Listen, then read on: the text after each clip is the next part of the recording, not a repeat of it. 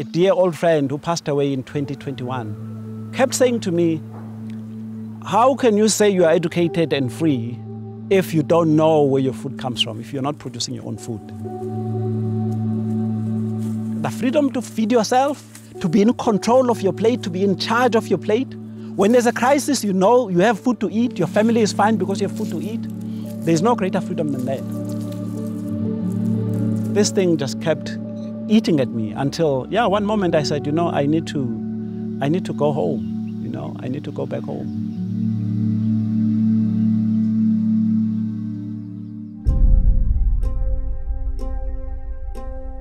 Right now, there is a war being waged against African farmers. Powerful multinational companies that run the global seed industry are trying to take away farmers' seed sovereignty.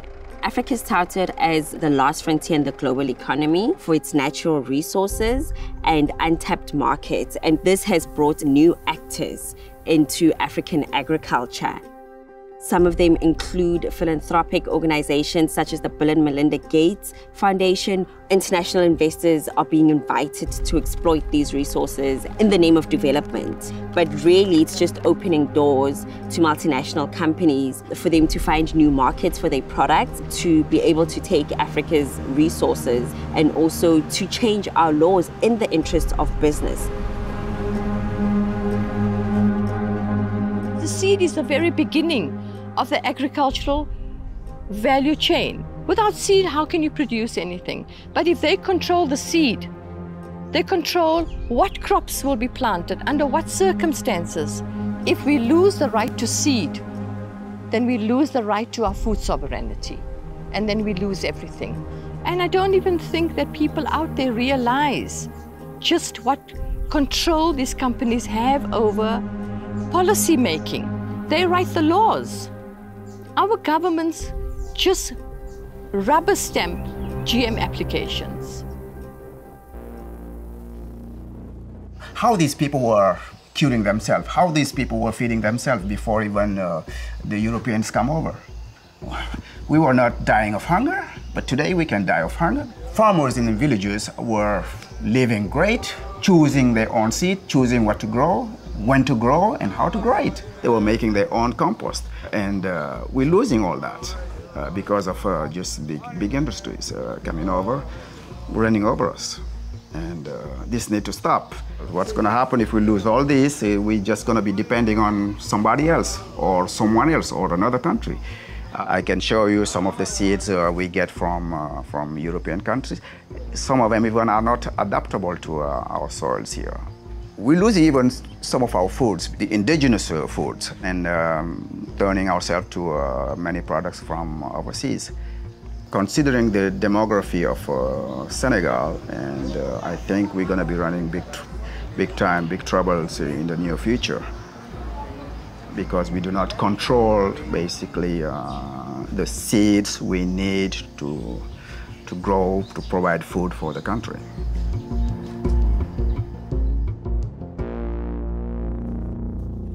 The argument they use is that Africa has a burgeoning population. So every single piece of material you read, they talk about how many Africans there are. And we have to feed all these hungry people. But they don't talk about the fact that 90% of the seed used in Africa is in the hands of small-scale farmers. And 70% of the food consumed on the continent comes from the fields of small-scale farmers. And the commercial farming sector mainly produce maize and soya beans to ship around the world to feed the animal feed industry. The narrative that we're becoming this astronomical number of people competing for a shrinking food source is actually an industry narrative. It came from certain circles who were in the business of making money with selling food, from a certain way of producing food. So no, I don't think we're going to be running out of food, but we will run out of soil, we will run out of water, we will run out of the things it takes, the components you need in order to produce food.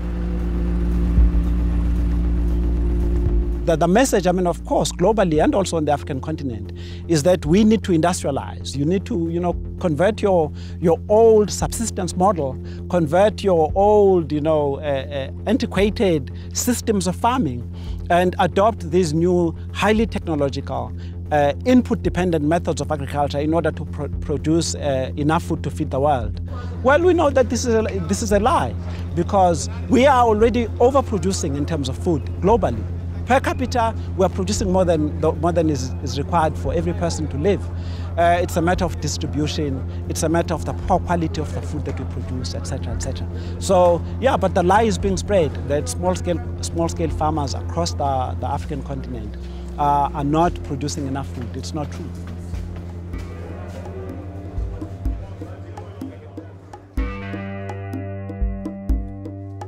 This is a crucial moment in our history as Africans, and we really should be aware of it and be fighting for our food sovereignty and control and rights over our seeds.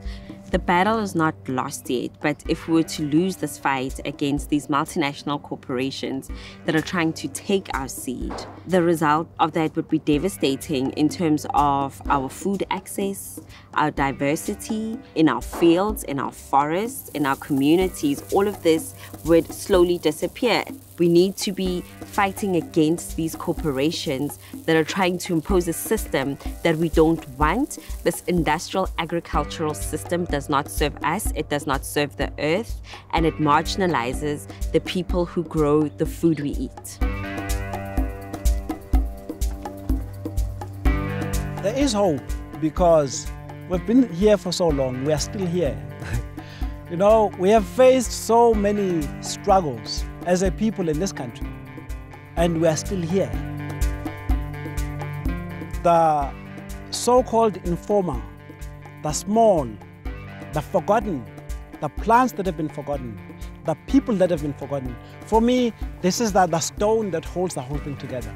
Therein for me lies our hope, the seed that we need to protect, the small-scale farmer, the old grandmother, the old grandfather who is not recognized, who is not celebrated by anybody.